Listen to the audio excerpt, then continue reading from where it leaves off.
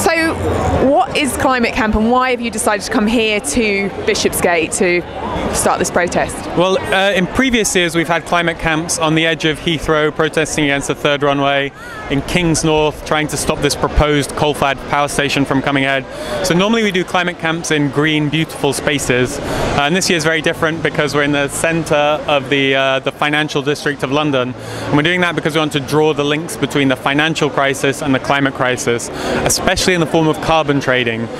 Now where we are is just outside the European Climate Exchange, which is the biggest carbon trading centre in the world, and what we're saying is that carbon trading isn't working. It's just crazy to be using the market now as a means of dealing with climate change when we've seen in the last year how spectacularly unstable and how problematic the market can be. Right, and so what are you hoping will come out of this camp? What would be your ideal kind of final?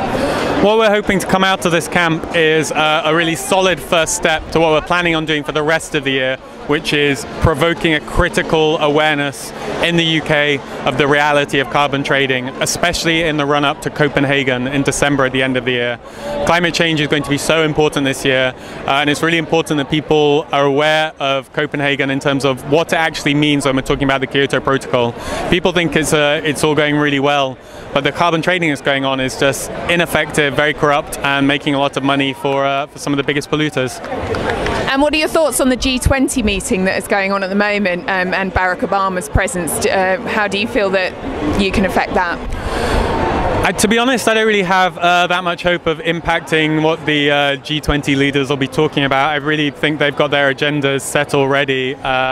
And the type of body that it is, I mean, they're already more or less ignoring the rest of the world because it's only the kind of 20 richest, most powerful decisions who are making decisions on behalf of the rest of the world. So I don't think they're really going to give that much of a monkeys about 2,000 people out on the street here. And I don't have any confidence in anything they're going to be putting on the table in terms of dealing with climate change. And what do you think are the most important steps that individual people can do to support this if they wanted to get involved? Or have a look on the Climate Camp website. There's a number of local groups all around the country, have regular meetings.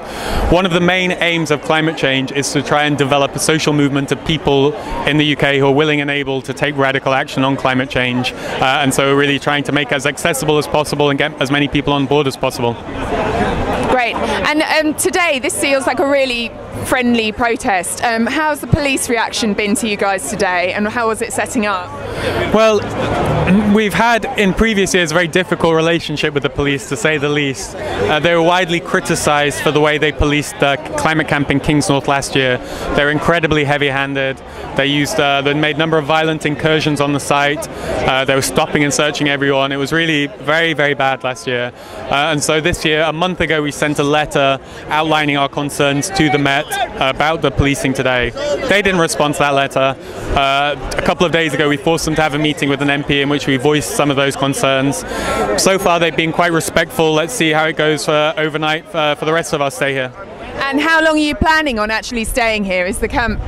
We're planning on having a 24-hour camp. We start at 12:30 today. We're planning on being here till 12:30 tomorrow. And is that looking like it's going to happen with the police at the moment? I think so. The police taking quite a hands-off approach at the moment. I just wondered if you had any thoughts about what's gone on down the road earlier on with the Bank of England and the other protests. Have you heard any reports of what's happened there? I haven't heard that many reports. I heard there was an RBS got broken into. I think there's been a bit of a fracas at the Bank of England. To be honest, I think it's a tiny fraction of all sensationalism in the media we've been exposed to this last week of how it's going to be on the streets of London. And it's right and good that people are out and about, not just here, but the thousands of other people in London to make their voices heard about the need for change. Great, thank you very much. That's brilliant. No problem.